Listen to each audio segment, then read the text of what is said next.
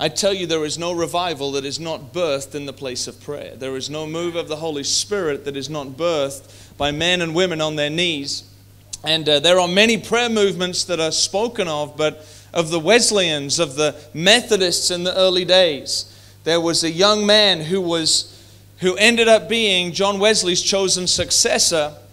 His name was, I can't remember his name. Oh, his name was Jean de la Fléchère. He was Swiss.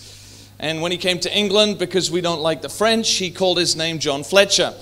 And I have no idea why he did it. You know, probably the British could not pronounce French in those days.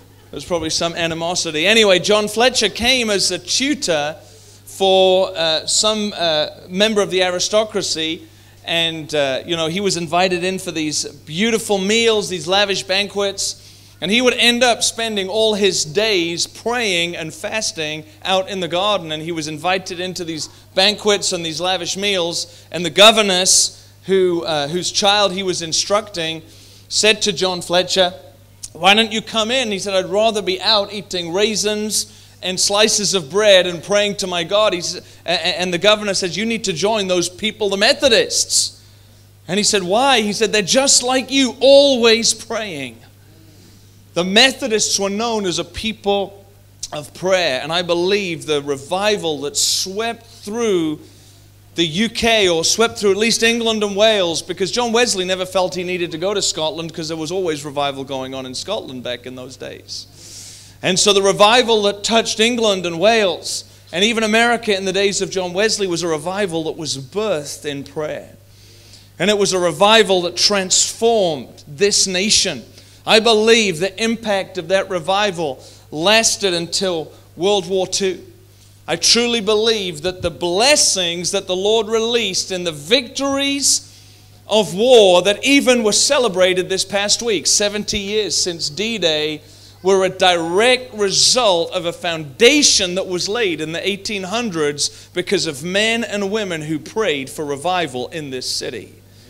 A spiritual revival that led to a moral reformation and national transformation of the morality of this nation that was based no longer on personal immorality, basically. That was how they were in the beginning of the 17th century. It was raw capitalism and gross immorality and debauchery filled this city, and in a generation that was changed in large part due to what happened in that Methodist revival that was led by men like George Whitefield and John Wesley and his brother Charles and a number of others. A few years ago, I had the privilege of going back to the city as a preacher this time and not as a lawyer. And we held a meeting in the city temple, which is just down from St. Paul's Cathedral. And I just felt the awe and the fear of the Lord as we held that meeting, and the Holy Spirit began to move. And I remembered that about 2 streets down on Fetter Lane, in 1739, New Year's Eve, 1739, the Holy Spirit was poured out on a group of young men who were gathering earnestly in prayer on New Year's Eve, 1739. And they got baptized with the Holy Spirit. It became known as the Methodist Pentecost. And out of that outpouring of the Holy Spirit, this nation experienced a revival that led in due course to the ending of the slave trade. William Wilberforce was a young man who was converted as a direct result of the Methodist revival. It touched, I believe that spirit of revival ended up touching men like Lord Shaftesbury, who ended up seeing laws passed in Parliament that transformed the working conditions for children, transformed the condition of those who went down the mines, and prisoners, and those who were condemned as madmen in lunatic asylums, and all manner of social transformation flowed as a result of the preaching of the gospel. In this area of London, again, a direct result of that Methodist revival, William Booth, who began the Salvation Army not in order to have soup kitchens or to clothe the poor, but in order that the gospel might go forth with power. And he said, but how are they going to hear the gospel if their stomachs are hungry? And so this city is bathed in revival history. This city is a testimony of the fact that God does not leave nations and cities in darkness forever. That our God is the God who makes all things new. And as I drove into the East End, I was like, help God. Help God. As I saw the influence of Islam and the influence of secularism, and just saw the adverts as I arrived in the country of, for the World Cup, of which, I'm hoping to be done by 11 o'clock tomorrow night, so don't worry. And we will know if revival breaks out because no one will care.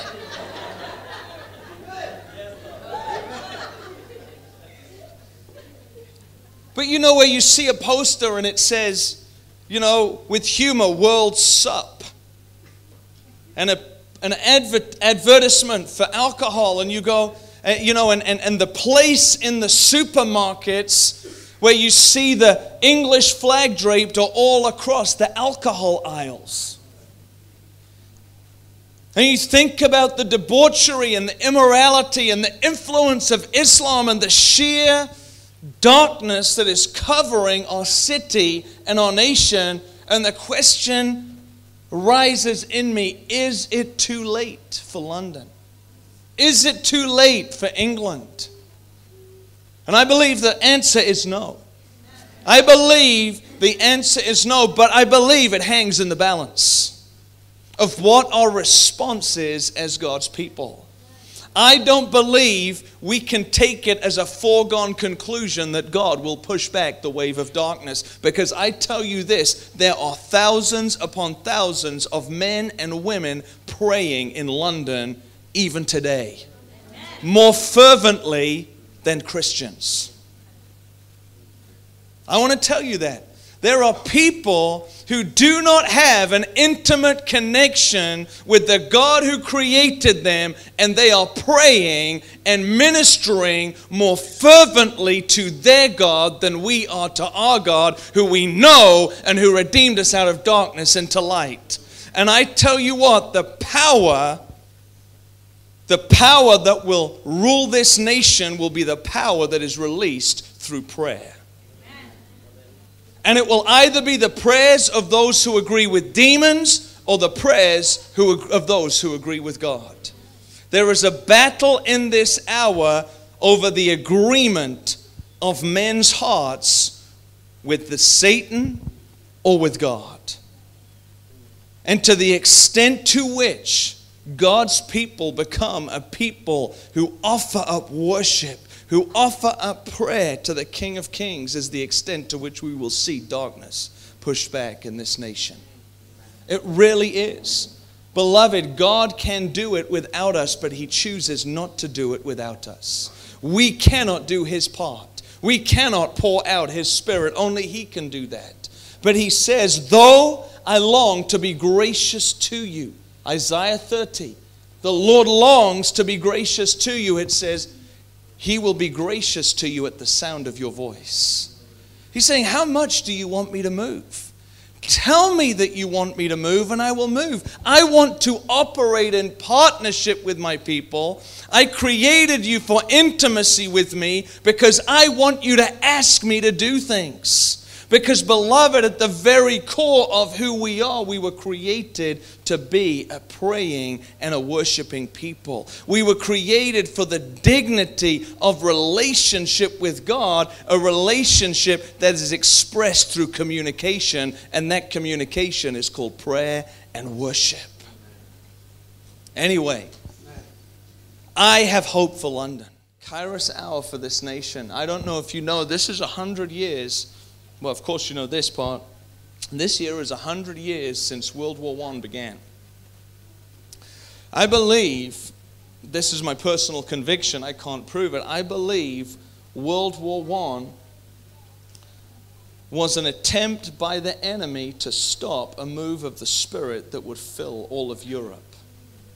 I believe that. I truly believe that. You know, how many of you have heard of the Azusa Street Revival? Okay, the Azusa Street Revival in Los Angeles began in 1906.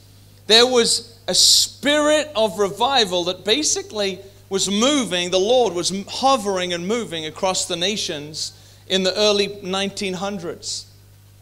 And in 1904, there was a great revival in Wales. And in Wales, they prayed for an outpouring of the Spirit in California.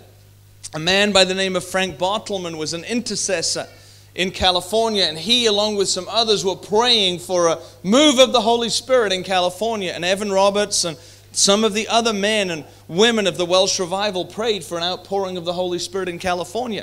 In 1906, the Lord moved with power in Azusa Street, California. Moved with unusual power. It was the beginning of what is known now as the Pentecostal movement. You know, in the book of Joel, and it's quoted by Peter in the book of Acts, it says that in the last days I will pour out my Spirit on all flesh. Your sons and daughters will prophesy. Your young men will see visions. Your old men will dream dreams. And upon young men, young women, old women, I'll pour out my Spirit in those days, and they shall prophesy. And I believe what began at Pentecost in an upper room with a group of Jewish young men and young women is going to culminate before the return of Jesus with a global outpouring of the Holy Spirit on all flesh. Every tribe, every tongue, every nation. That's the promise of Scripture. A global outpouring of the Spirit that ushers in the return of Jesus to the earth. And I believe that we're in the early days of that right now. And I believe we've been in the early days of that, particularly since the Azusa Street outpouring. Because since the Azusa Street outpouring, before 1906, there was very little said of the gifts of the Holy Spirit. They had been largely neglected. They had not been completely absent, but they'd been largely neglected since the early church. And in 1906, the Holy Spirit was poured out, and men and women started speaking in tongues. But more than that, the gifts of the Spirit began to be recovered. The 1 Corinthians 12, gifts of the Holy Spirit, prophecy, words of knowledge, gifts of faith, discerning of spirits, speaking in tongues, interpretation of tongues. These supernatural working of miracles, healings, began being recovered on a whole new level. And that revival that began in a little building. You know, you look at this building and you come from the outside, you go, what is this in the East End of London? Just a little building, nondescript building. That was where Azusa Street began. In a little nondescript building in the center of Los Angeles, in a revival that was an interracial revival. In a day when there was no, interracial meetings. It was complete segregation in those days. A black man, one-eyed black man called William Seymour got baptized with the Holy Spirit, and he refused to let the people be divided. It was white and black. In fact, he would not like this. The white guy sitting and the Indian guy sitting, he would make them split up and sit next to one another in the revival. I mean, he said, this is what has to happen. We have to be united. And as a physical demonstration of that, he would divide them up. So this outpouring of the Spirit began, and they saw the power of God fall. You know, I love what Jesus says in John chapter 1, verse 51. Nathanael has been praying under a fig tree. He's been ministering to the Lord in private. No one's watching him under the fig tree. And Philip brings Nathanael to Jesus, and Jesus, operating in a word of knowledge, because Jesus operated under the anointing of the Holy Spirit, Jesus says to Nathanael, I saw you when you were under the fig tree. There is no one without guile like you. He goes, oh my gosh, I've never seen anything like this. And on the basis of a simple word of knowledge, he says, you're the King of Israel. You're the Messiah. You're the one we've been looking for. And Jesus, in my language, goes, easy, tiger. You're way too easily pleased. You think that's impressive? You haven't seen anything yet. You're going to see heaven opened and angels ascending and descending on the Son of Man. Those ministering spirits The flames of fire that it speaks of, the angels of God ascending and descending and distributing gifts and power to man on behalf of the Father and ministering to the Son of Man. And I believe that's what happened on Pentecost. There was an open heaven in that Acts 2 upper room, and it continued for a number of years. And then I believe it was released at different periods through church history, but it was released in Azusa Street in a unique way. So that they literally saw from time to time flames of fire ascending and descending on the building where they were gathering. So that they called the fire department because they thought the building was on fire. How many of you would like the fire brigade to be called out because there was fire ascending and descending?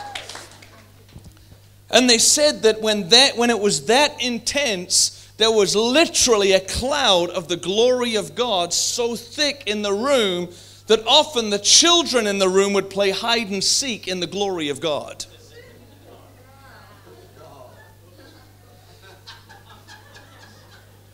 I mean, can you imagine the visible, weighty, thick glory of God descending like a cloud, just like it did in the Old Testament? And they called it the Shekinah glory. The Shekinah glory.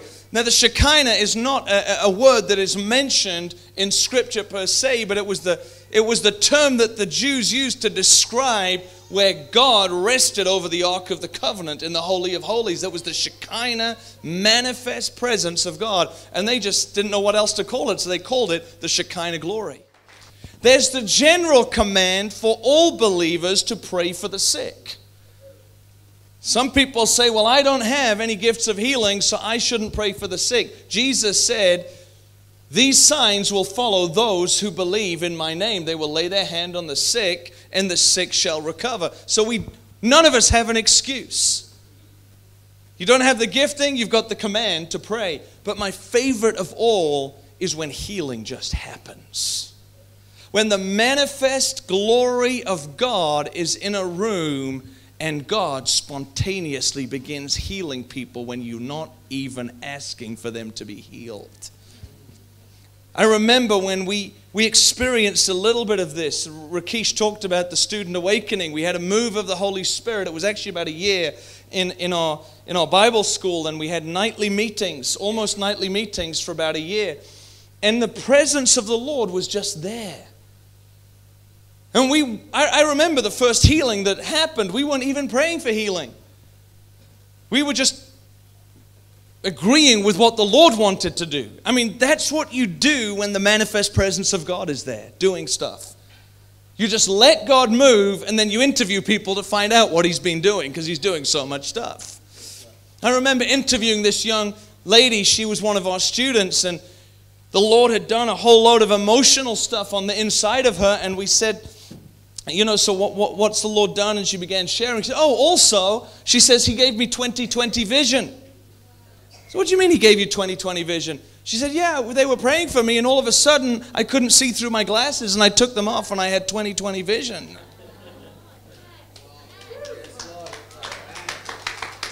I mean, come on. That's easy.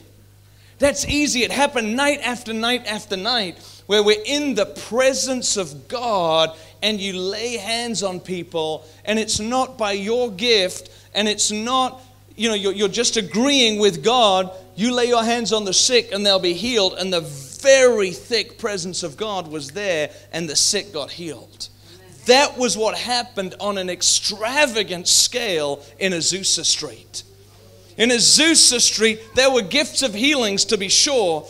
There were those who were being faithful to lay their hands on the sick, but there was something called the Shekinah glory of God. When the presence of God moves into a room, wrong things get made right. When the presence of God moves into a region, wrong things begin to be made right. When the presence of God moves into a nation, the lost get saved, the sick get healed, the laws get changed, because the presence of God is there, fighting for the agenda of God in that place. And we got so addicted to the presence of God over that 10-month period. I mean, we saw We recorded, written down testimonies, about 8,000 testimonies of healing. When we get the Shekinah glory, things change.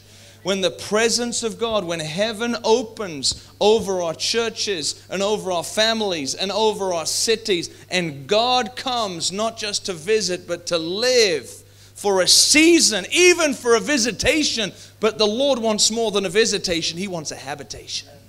He doesn't want just to come to visit. The ultimate goal of God is not just to drop in for a visit for 3 months. His ultimate goal is to come and live on the earth with man. One of the final promises of Scripture is in Revelation 21 verse 3, where it says, behold. Now listen to this carefully. Revelation 21 verse 3 does not say what most of us have grown up to believe. Behold, the dwelling of men is with God. It says, behold, the dwelling of God shall be with men. God's ultimate address is earth, not heaven. And your ultimate address is earth, not heaven. You see, we are living in days when heaven is separated from the earth. When God created the heavens and the earth, He did not create them with a sense of separation. He created them joined together. And through Christ, God's goal is to bring everything together that is in heaven and that is on earth. It is to remove the barrier once and for all between the heavenly dwelling place of God and the earthly dwelling place of man. That's why Jesus told us to pray, your kingdom come and your will be done on earth as it is in heaven. There is coming a day when, as it is in heaven, where there's no sickness, no disease, no sorrow, no pain, no suffering, it will be on the earth as well. It is coming. That day is coming. God is going to take up residence on the earth forever. He is going to dwell with us forever, and all things are going to be made new. And when God drops in for a visit, and when God heals the sick, and when God brings a season of restoration or transformation, He's saying, I'm still committed to the plan. I am the God who makes all things new. I am the God who makes all things new. Revelation 21 verse 5. I am the God who makes all things new. It's not what He does, it's who He is. He makes things new. He makes wrong things right. And I believe we are due for a visitation right now. I believe we are due for the Lord to move and awaken the church in a fresh way again. You see, there was another place that was touched in the same way that Azusa Street was touched. Not quite as strong, but in the annals of Pentecostal history, it says that there was one other place on the earth that was touched in a powerful way like Azusa Street. Do you know what country it was in? It was in England. It was in England. In fact, it was in Sunderland, England, that the Holy Spirit moved in 1907 in a powerful way in a church, in an Anglican church. Bless the Anglicans. I've been part of an Anglican church, as you know. But bless the Anglicans. It was in an Anglican church where they'd been praying for revival. And the Lord had begun moving in America. And from America, it had gone to Norway. And a man, an English preacher in Norway called Thomas Barrett, was invited by this English vicar called Alexander Boddy to come and minister at his church up in Sunderland. And he came and ministered, and in those days they said that in England there were probably less than 500 Pentecostals in the whole of England. Maybe 50 that they knew of in those days. And the Lord came with such power in Sunderland in 1907 that they decided they would have an annual convention there of the Pentecostal leadership of all of Europe. And they had a gathering. It was known as the Sunderland Convention, and they decided to hold it over Pentecost week every year. From 1908 they did it until 1914. And there were many men who were part of that. There was a man, you know him, George Jeffreys. George Jeffreys, who started the Elim Pentecostal movement and Kensington Temple, and his brother Stephen, who held powerful healing and revival crusades. One of the ones that actually was in Sunderland, they started with 400 people on the first night, and by the end of the month they were having 3,000 people morning and evening, and they had to bring in the mounted police to control the crowds because the Lord was moving so powerfully in that place. In the vestry of Alexander Boddy, this Anglican minister who was on fire and filled with the Holy Spirit, a young plumber from Bradford came seeking the baptism of the Holy Spirit. His name was Smith Wigglesworth. He got filled with the Holy Spirit in that move of God. And they kept these conventions going with fire. They grew and they grew and they grew. And all of these great saints would gather together.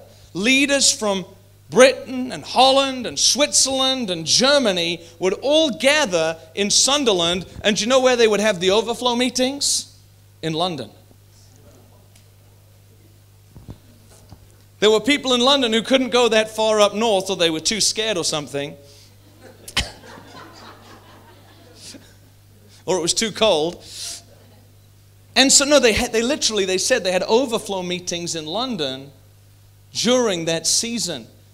Because the Lord was moving. It started in Sunderland, but it moved in that season and filled the whole of the United Kingdom with the fire of the Holy Spirit. There was this season where the Pentecostal fervor, not talking about a denomination's growth, but Pentecostal as in the sense of the Spirit was being poured out all over these islands in a unique way with healings, signs and wonders, the preaching of the gospel.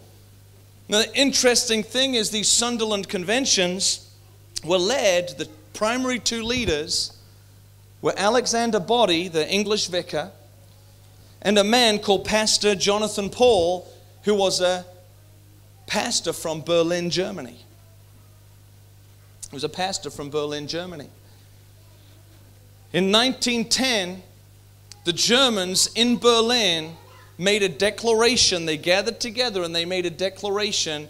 The Pentecostal movement is of the devil. They came together in unity and declared the Pentecostal movement as a non-spiritual, non-biblical movement that was not even of God. It was of the devil. That was strike one of the enemy, I believe, to hinder the move of the Holy Spirit that was supposed to catch all of Europe on fire with the gospel and with the power of the Holy Spirit. This man, Jonathan Paul, I talked to a pastor. He's the pastor of the largest church in Germany. I was talking with him last month.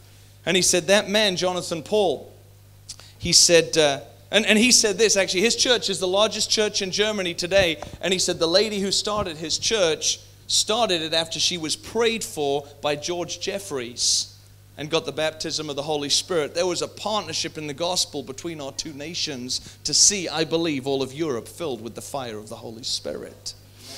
This man, Jonathan Paul, after the Berlin Declaration, received such persecution, my friend told me.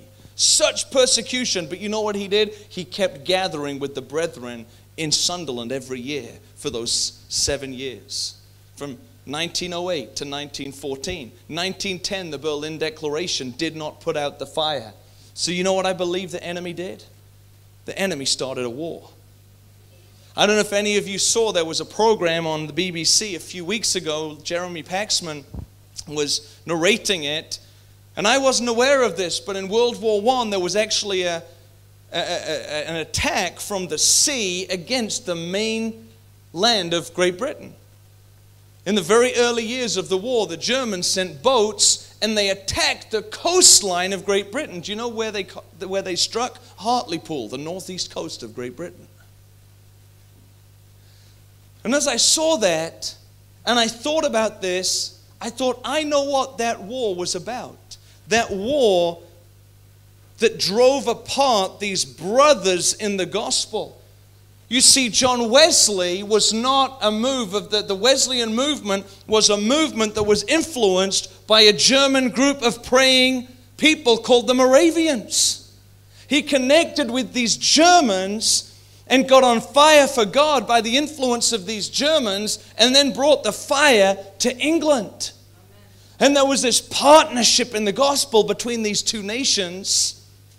And then again, in the Azusa Street days, there was a partnership of the gospel.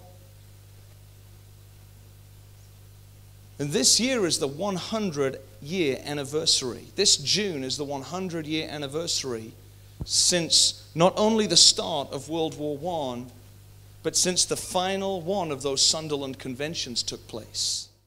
William Booth, when he came on the scene, he wrote a book, In Darkest England, The Way Out. And in that book, he compared England to darkest Africa. That was how dark England of the 17 and early 1800s was. You might have gone and been born, if you were transplanted from here to there, you might have looked and go, is there any hope for England? Is there any hope for London?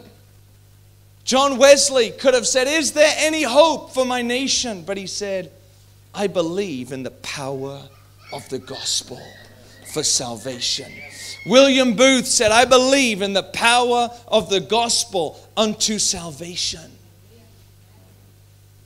And through these men, not laying hold of a new program, but laying hold of a God who is bigger than the gods of this world, they saw the nation transformed. They saw in a generation multitudes swept into the kingdom.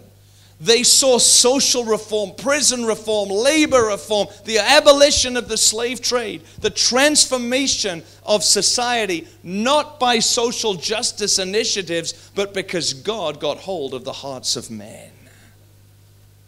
Because men got hold of the heart of God. The only hope for our nation is that the Holy Spirit would move again in our nation. That God would make this city and this nation His resting place again. You see, there are examples again and again and again in the scripture of seasons where the glory had departed from the people of God. When the nation was called Ichabod, the glory has departed. Do you know what happens when the glory departs? God's enemies prevail. Whenever Israel neglected the presence and the glory of God, God's enemies prevailed. It didn't matter how much they tried to institute social reform without the presence and the glory of God, there was no hope to prevail against their enemies. The only solution for Israel to prevail against their enemies was to honor the presence of God in their midst. You know, I thought I wanted God to come more than God wanted to come. I believe the starting point as we establish prayer and worship is to understand that God wants to be with us more than we want Him to be with us. That's what He's saying here. Heaven is my throne and earth is my footstool. He says, I want to be on the earth. Read through the scriptures, you'll see that. God wants to be on the earth. The whole plan of world redemption and world restoration is God getting closer and closer and closer to humanity. The question is not, will I come? The question is, can you handle it when I come?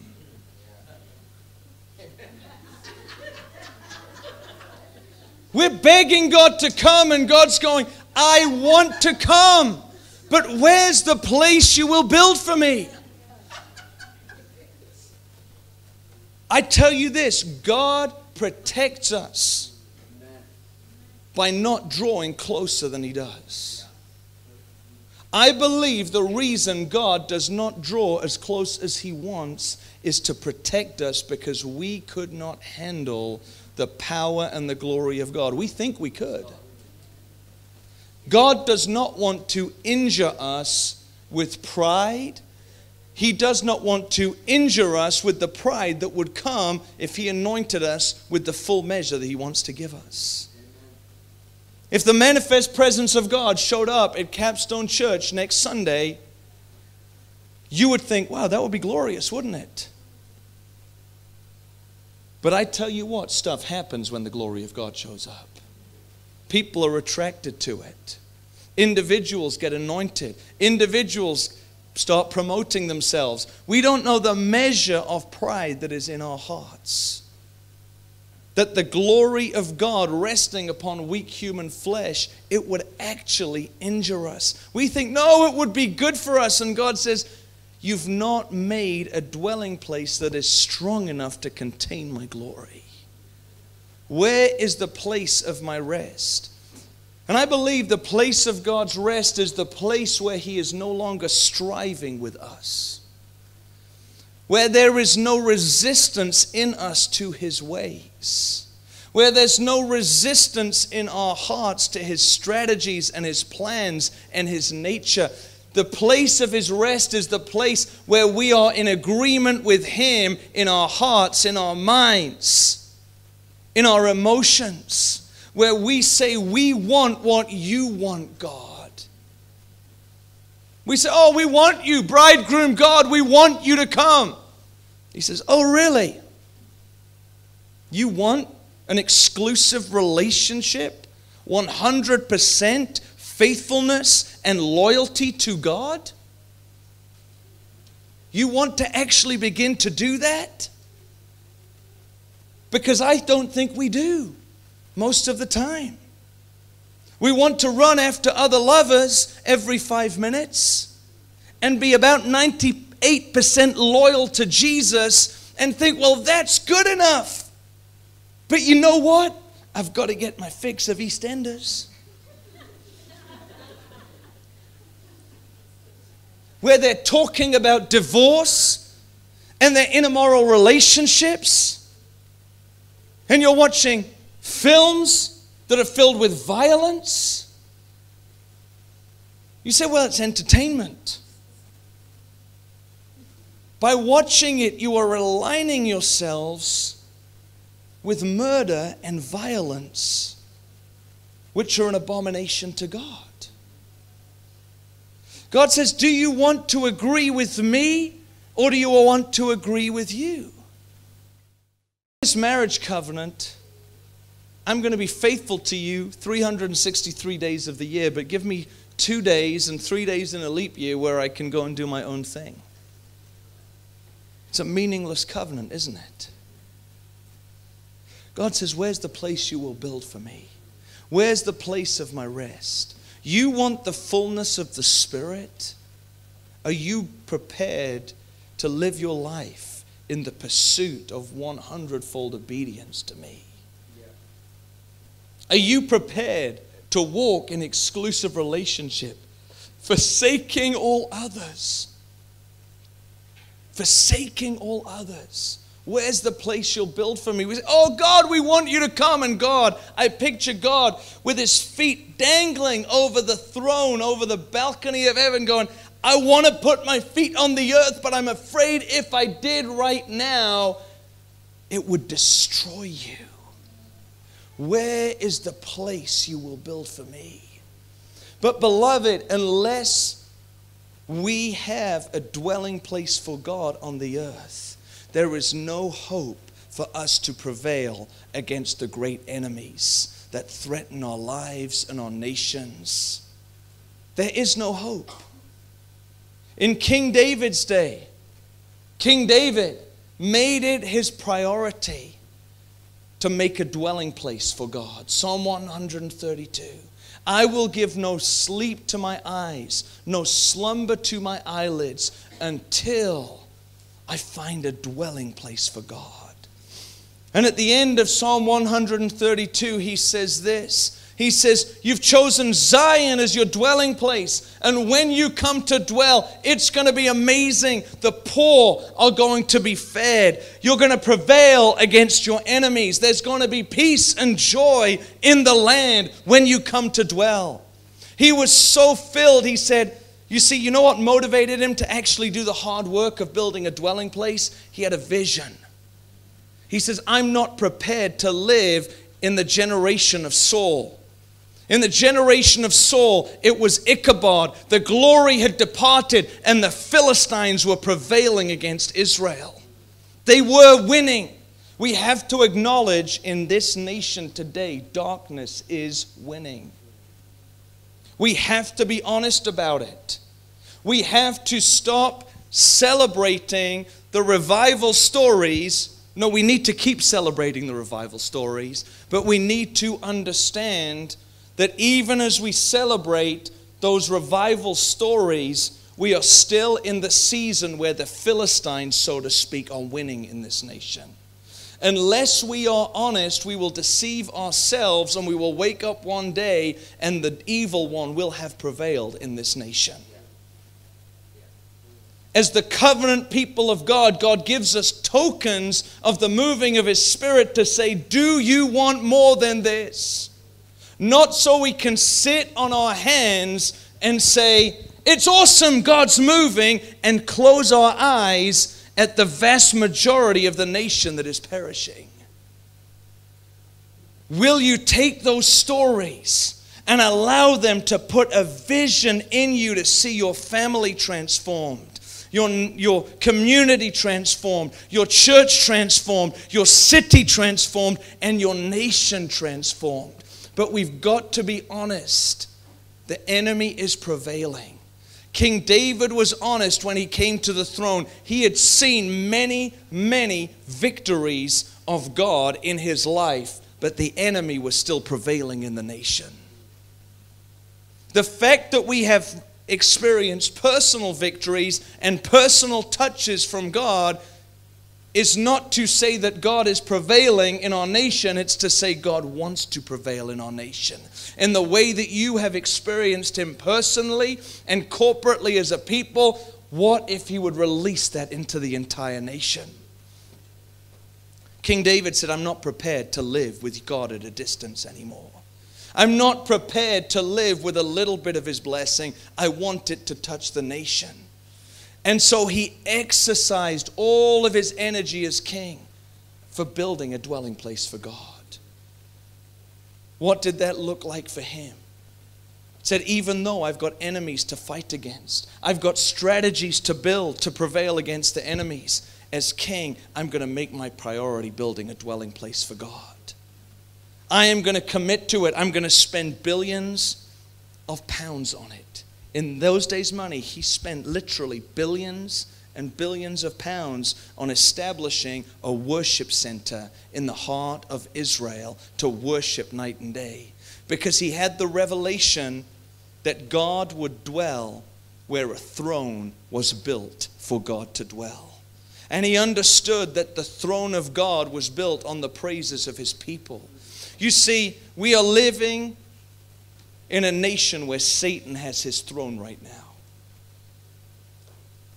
Revelation chapter 2, Jesus says to the church in Pergamum, I know where you live, where Satan has his throne. Do you know where Satan has his throne?